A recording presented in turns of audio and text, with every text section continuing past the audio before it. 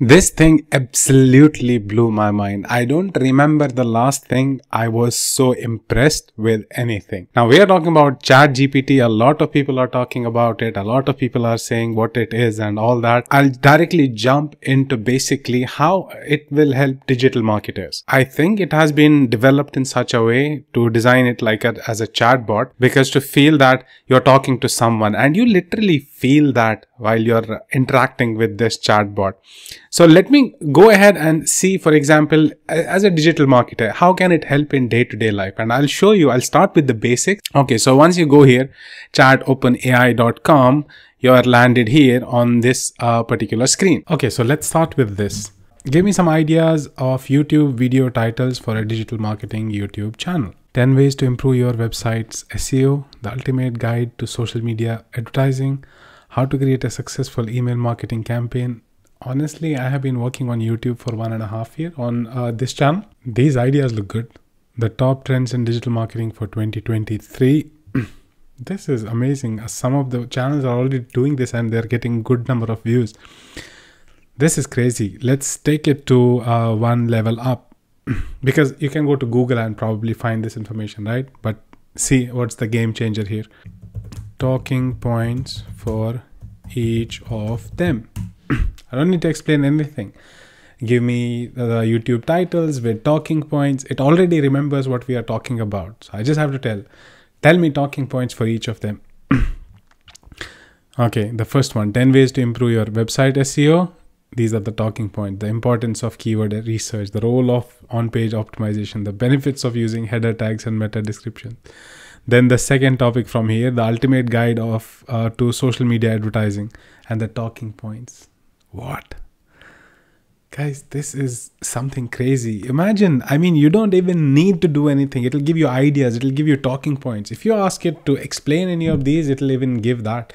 If you want to do a faceless channel, it will give you the whole script. You just have to record it. This is crazy. Now let's move to our next step. Some basic questions. Write me an ad copy for a dating app. Okay, now, are you looking for a soulmate? Look no further. Our dating app is designed to help you perfect match. With a simple swipe, you can connect with other singles and stuff. Now, the good thing is when I talk to this chatbot again, when I give another command or another input, it remembers the conversation we had before. So, for example, I don't need to go ahead and make changes to my question if I want changes. Let's say, for example, I forgot to mention that this dating app is for senior citizens. Write the copy for senior citizens and make it shorter. That's it. You don't need to explain. It already remembers what you discussed before. Okay, it made it short. Looking for love, our senior friendly dating app makes it easy to meet new people and find your match. Sign up now and start connecting with other seniors in your area. Okay, maybe this is too much about seniors. Okay, make it a bit decent and romantic. Are you a senior looking for love? Our dating app is perfect place to find a companion. Okay, now it started using words like companion. With just a swipe, you can connect with other seniors in your area and start a romantic conversation. Sign up and take the first step towards finding your happily ever after. Years and make it shorter. Looking for love in your golden years? Our dating app makes it easy to meet new people and find your match. Sign up now and start connecting with other seniors. Happy dating. Now, I mean, no matter how smart the copywriter is, because I have interacted with a lot in my past, this is so fast. And I'm telling this chatbot, okay, focus on this, make it short, focus on senior citizens. This is really amazing. I mean, the way it interacts, the way it remembers. So you don't need a copywriter anymore. Honestly, if you don't have a lot of branding guidelines and you don't have to take care of brand positioning, which most of the companies don't. Whenever we used to work with clients and they used to ask us to redesign kind of their ads, they already had like a campaign, offline campaign. They used to come to us to kind of adapt in digital banners. We used to struggle a lot how to make it one line. And I think if we had this at that point, it would be super easy.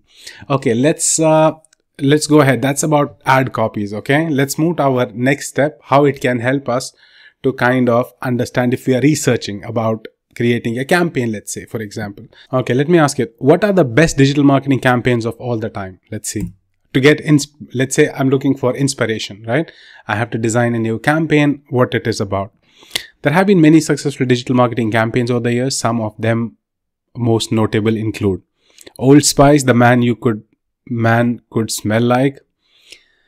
Honestly, I remember this campaign. Dove, Real Beauty, I think I remember this as well. Red Bull's Stratos, I don't know about this. Apple's 1984 commercial. Woman running Big Brother like figures is considered a masterpiece of advertising. Coca-Cola's Share a Coke campaign, which featured bottles and cans with people's name on them. Talk specifically about automotive brands.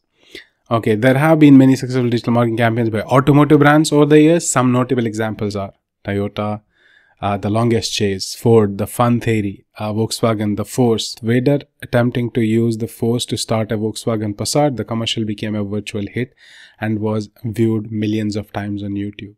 Imagine, I mean, this is something next level.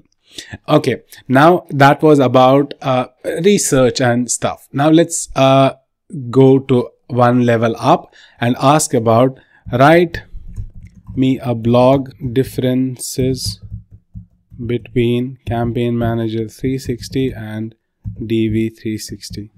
You don't even need to write blogs anymore. Okay, Campaign Manager and DV360 are two digital advertising platforms that are often used by businesses to reach their targeting and drive conversions. While both platforms have similar capabilities, there are some key differences that advertisers should be aware of.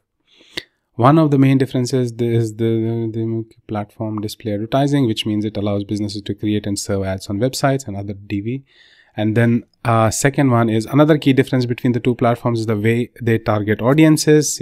Campaign Manager 360 allows advertisers to target users based on factors such as their interests, demographics, and behaviors. DV360, on the other hand, offers more advanced targeting capabilities that allow advertisers to reach specific audiences. In terms of ad formats, the way it started the blog and the way it's writing the points, it's beyond amazing. I can just copy paste it directly to a blog. But one thing I observed is, let's say, for example, can you mention these in bullet points? Sure. Here are the key differences. You feel like you're talking to someone who has sense. Sure, here are the key differences. CM is a platform for display, while DV360 is a platform for video advertising. CM is this. I can use this. It's not just for blog. I can just directly use this to create a video. Differences between Campaign Manager 360 and DV360. It already listed these talking points for me. I don't have to research. I directly go. I already have the structure of my video. So for example, then I can say add conclusion to this. Okay, let's say for example, you're using a blog, you pasted the first thing, then the second thing, and now you have to paste a conclusion. In conclusion, Campaign Manager 360 and DV360 are two powerful digital advertising platforms that offer a range of capabilities to help businesses reach their target audience and drive conversions. While both platforms offer similar features, they are designed to serve different purposes and target audiences. Advertisers should carefully consider their advertising goals and objectives before deciding which platform is right for them. Both Campaign Manager 360 and DV360 offer robust analytics and reporting tools that offer advertisers to track performance. This is amazing. Okay, let's go to one more level up and see how it reacts. I know you have to go and try a lot of stuff. This is beyond, I cannot even think of. I'm still thinking about the different kind of scenarios I can ask and interact with this chatbot. But just I listed some and I tested some. So the next level is, let's say for example, I'll ask what are the most commonly used interview questions for digital marketing roles. Here are some commonly asked interview questions for digital marketing roles. Can you explain what digital marketing is and how it differs from traditional marketing? Can you describe some strategies for creating and executing a digital marketing campaign? Okay. Can you discuss the role of mobile marketing in digital marketing, and can it be used to reach the engage with customers? Can you tell me 10 more questions? Let's say these 10. I mean, I asked it generic questions like for digital marketing roles, right? And see here, it's starting from point number 11, because the last one was 10. And here it remembers the whole conversation, and now it's starting with 11. Okay.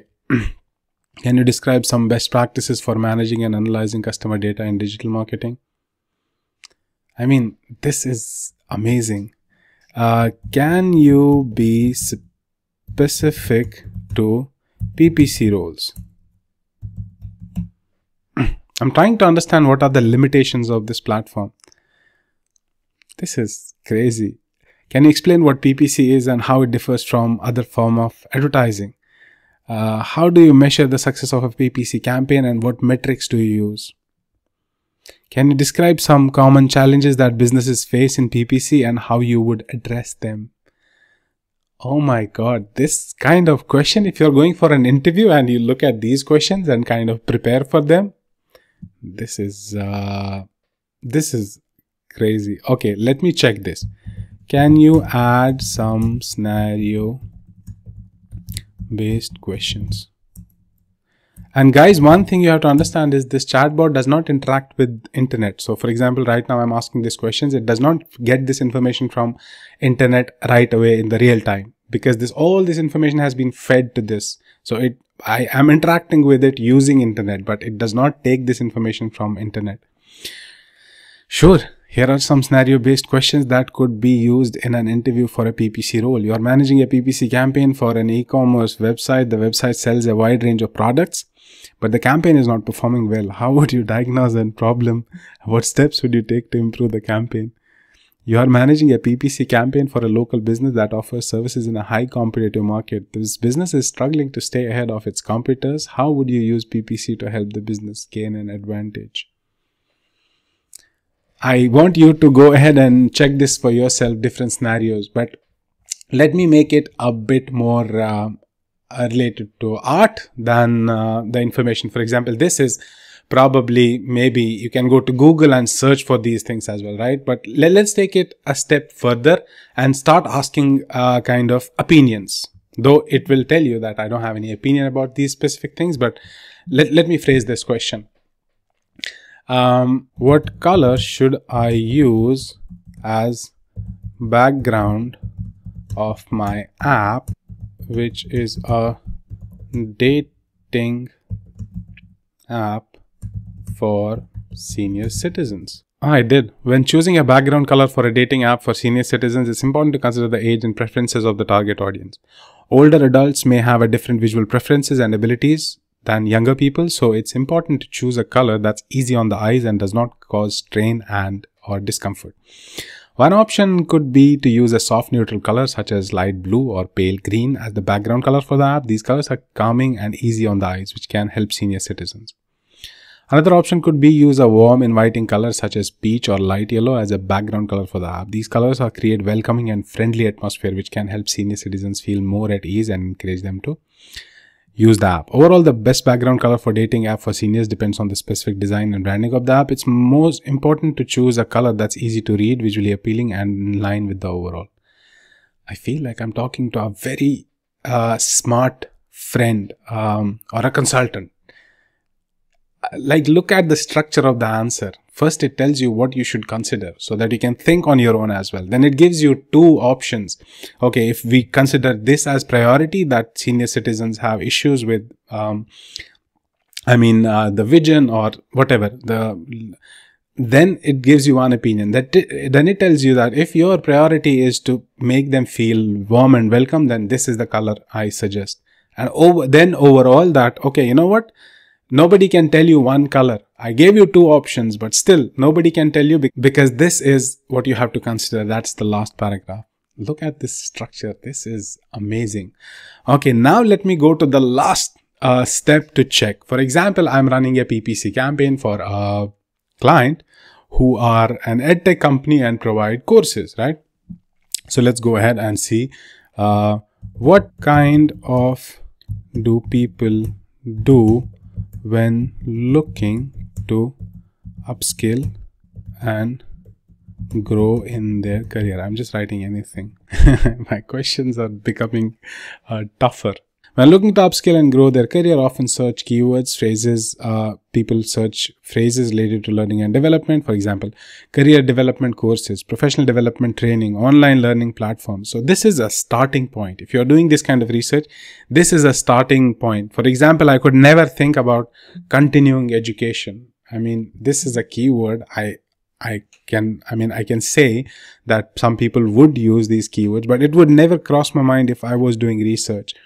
The searches indicate that people are looking for resources, tools, and guidance that can help them to improve their skills and advance in their career. By understanding the common searches and keywords that people use when looking to upskill, business and organizations can create content and resources that are relevant, helpful to their audience. Okay.